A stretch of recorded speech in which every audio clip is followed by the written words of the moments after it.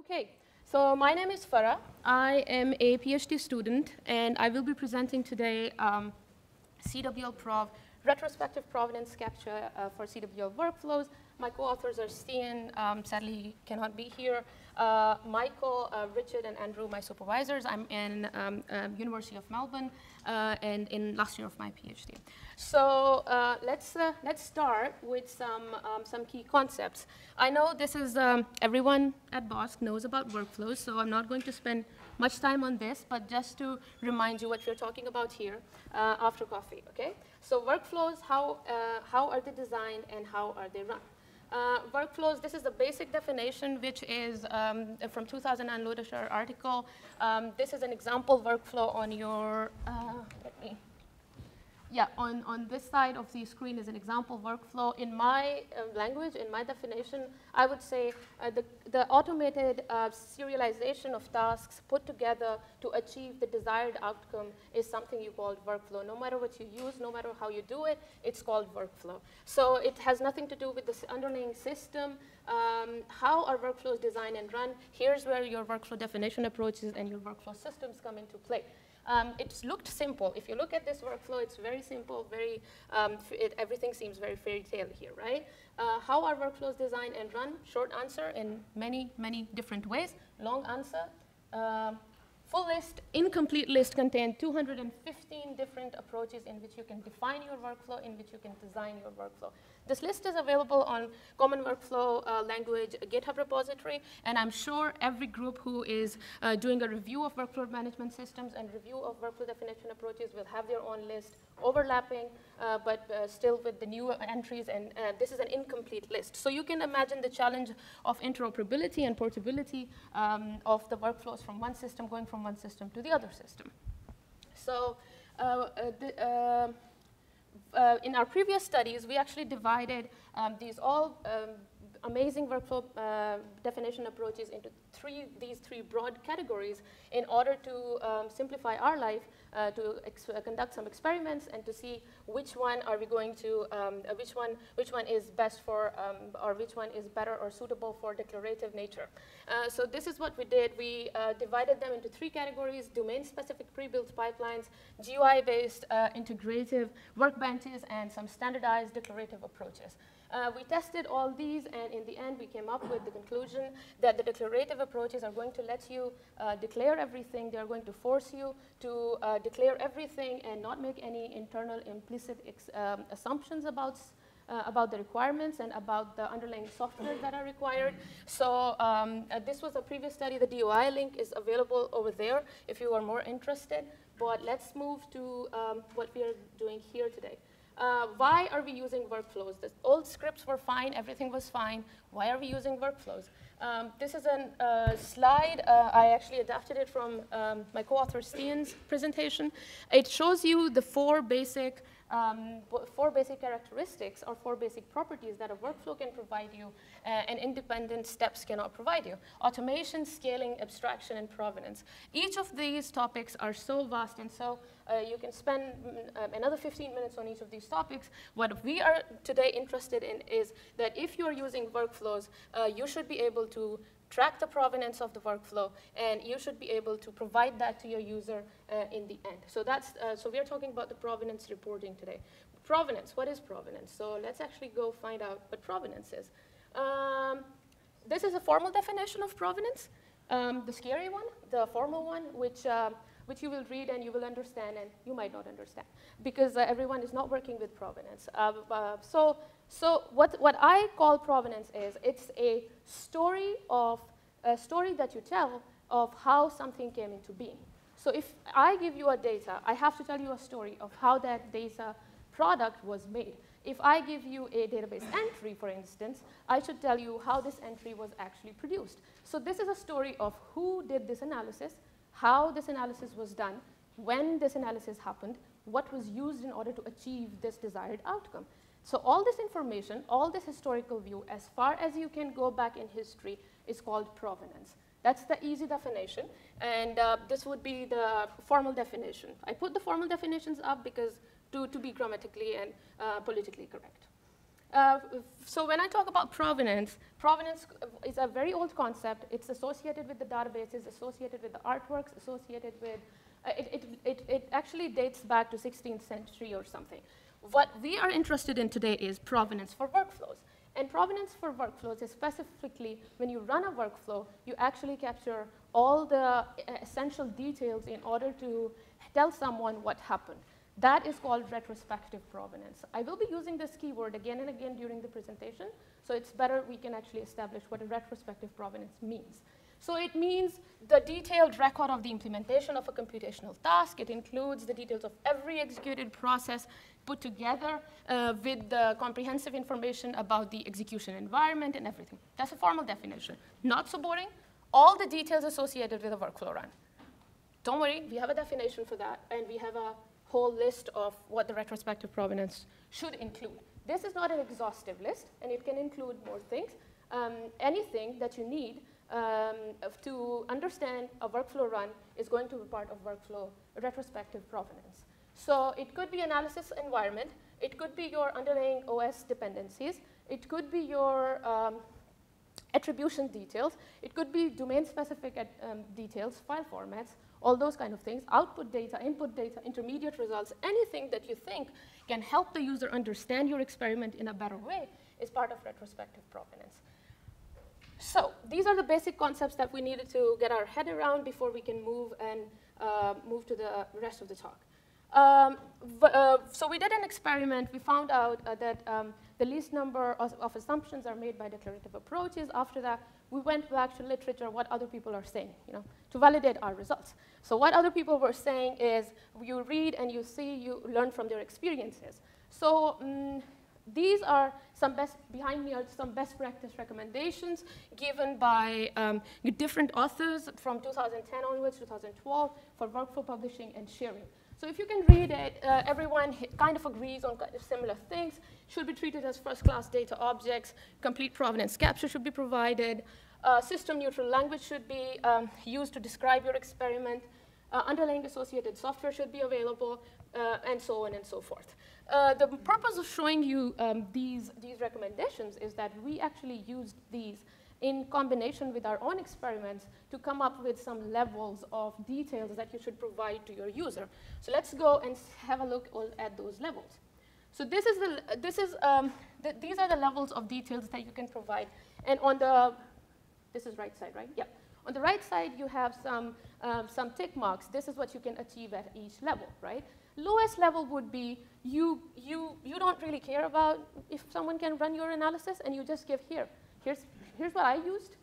Do whatever you want to do with it. Make it rerunnable. Spend a day, spend a month. I don't care, right? That's the lowest you could do, and that would be your workflow specification, your tool specification. This was the input setting that I used. You don't care about the environment. You don't care about anything. You just provide that, right? As a tick box. How can the user use it? He can use it to debug your program. He can use it to interpret your results better. So it's like, okay, he has these results based on these input parameters, right? And you are actually establishing some trustworthiness by sharing these information. You're saying, I'm making these claims on based of these methods that I actually used. So that's the lowest level that you could do.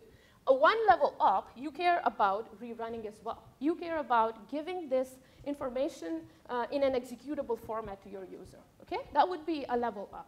So in that case, you're going to make efforts to make your analysis rerunnable for others, okay? The third level would be, there are no black boxes in your workflow. Every step, if it refers to another workflow, you are giving complete information about that workflow as well. So that would be your third level in which nothing is black box. Every step is explicitly mentioned, explicitly stated. Now, until here, when I talk about these levels, these are not levels which are associated just with bioinformatics workflows. These can be applied to any scientific workflow. After that, you can achieve the highest level of annotation, highest level of method sharing, highest level of understandability by including your domain-specific annotations in it. You include your file formats in it. You include your all the description. You include your hypothesis in your description. You include what's the purpose of the experiment. So these are the subjective things that you opt to provide to the user in order to understand your analysis in a better way. So these are the levels of the reproducibility, levels of provenance, level of method sharing that you can do as you go from the lowest level of the pyramid to the highest level. So after establishing these levels, then keeping in view the best practices, defined level, we came up with CWLProv. We designed it and it's a format for representation of a CWL workflow run, and it's retrospective provenance. So let's see what it looks like. So it's using all these things. So I am, by training, not a software engineer, so I don't like building new things. So I'm reusing everything. So everything that you see on this slide, it's all built by community, and it's there, but they are like their own ecosystems. They're not combined together. So I'm trying to combine all these standards together to create a format for method sharing that's going to help you understand method across different systems. So these all standards were chosen. I'll show you why. So for workflow specification, we chose common workflow language. Principles are interoperable, portable, reproducible. For provenance recording, we used Prov model, WFProv, WFDESC. I did not come up with these. W3C, World Wide Web Consortium, and some other groups, they came up with these, and they're established standards, so I'm just reusing these standards. And for provenance, I use these, and for workflow specification, I use common workflow language, and together, we are annotating these resources, and we are aggregating these resources with the manifest file in a research object, which is following a Baggett format. Big words I'm throwing, why? Because if I go into details of each and every one of them, they're on their own a big presentation. So if you're interested, we can have a chat later. So everything combined in a research object, why these standards? That would be an important question, because there are like many different ontologies and standards. Why these? Because they were ticking some check boxes for me and for our group and for community. Interoperable, open source, community-driven, domain neutral. Solution that I'm proposing here should not be domain specific. It should be, if you're from astrophysics, you should be able to actually mold it to your field. If you're from chemistry, you should be, I mean, this conference is bioinformatics, so I'm hoping the domain would be bioinformatics as well, right? But these are the checkpoints that are important.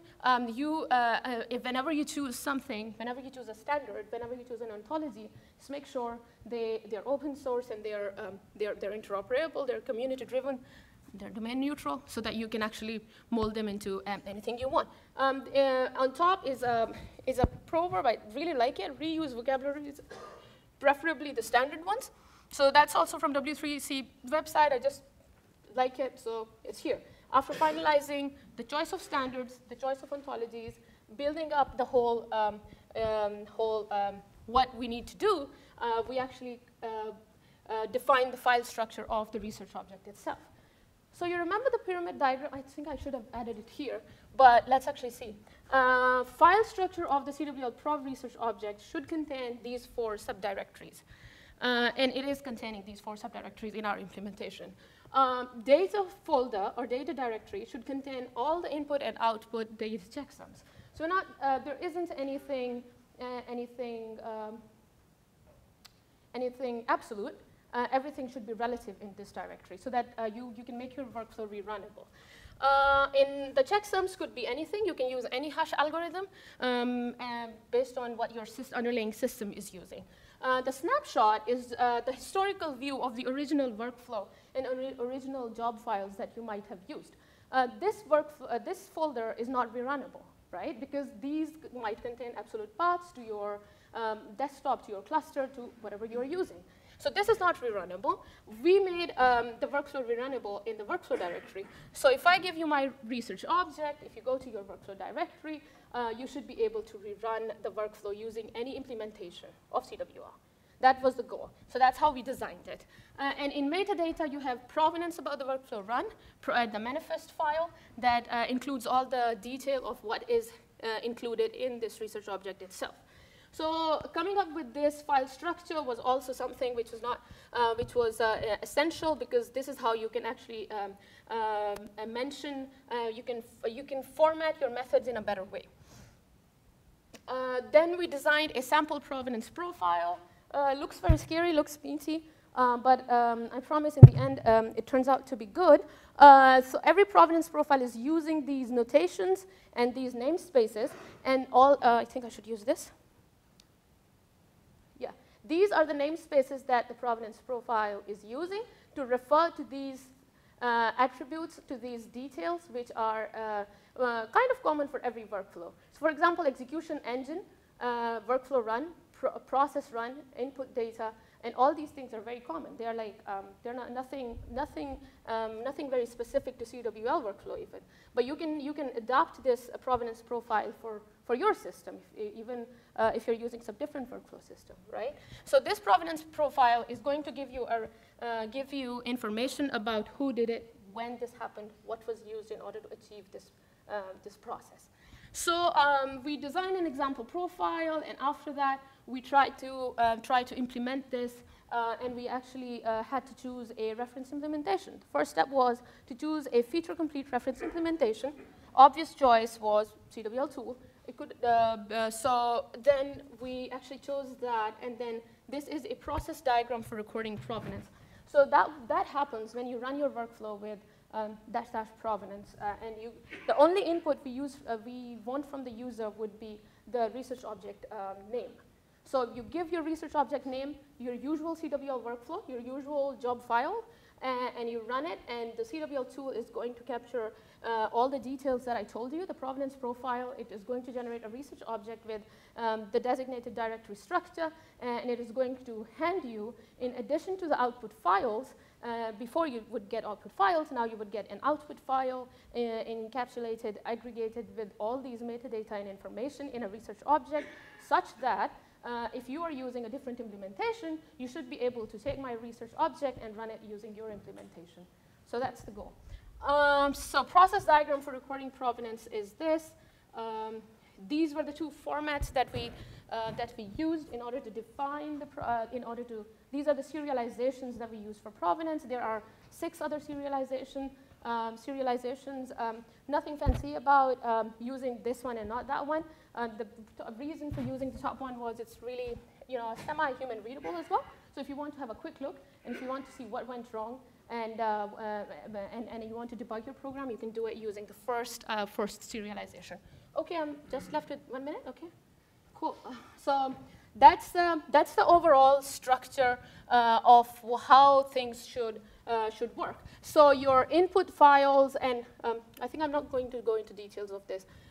This is on my poster as well in the evening. So if you come by, I'll explain it, because this is detail. Let's actually go to how can CWLProv help you.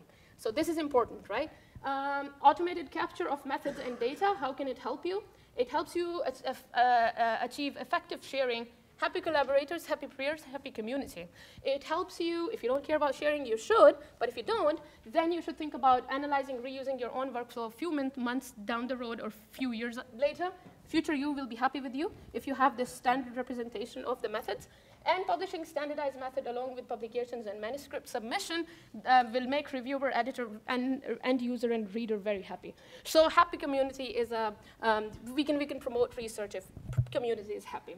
The second thing is when you get provenance, you actually establish some trust, right? So you know how you got this data product, so you are trusting the data trustworthiness, and you can actually go back and verify someone's result of if they are saying this is correct. Okay, so this is a prov model that we are using. I've explained it in the beginning, three main categories of this one. Is everything perfect? All problems solved? Unicorns exist? No, they don't. Like every project, we are also in continuous iterative process of improvements and updates. That is why I'm here, because we will be here for next 4 days, so we can use as much feedback as possible from you guys. If you look at this diagram, until level 2, we have achieved everything. We're still left with level 3, and that's what we are trying to achieve now. Just to give you a status of the project. Okay, a big shout out to Nextflow. They are also doing a research object implementation for Nextflow during a Google Summer of Code, which is kind of a big thing because they're also doing the provenance similar way as we are doing. So yeah. And then we are here for feedback. Your feedback matters because you are the stakeholder at the end of the day. Any questions?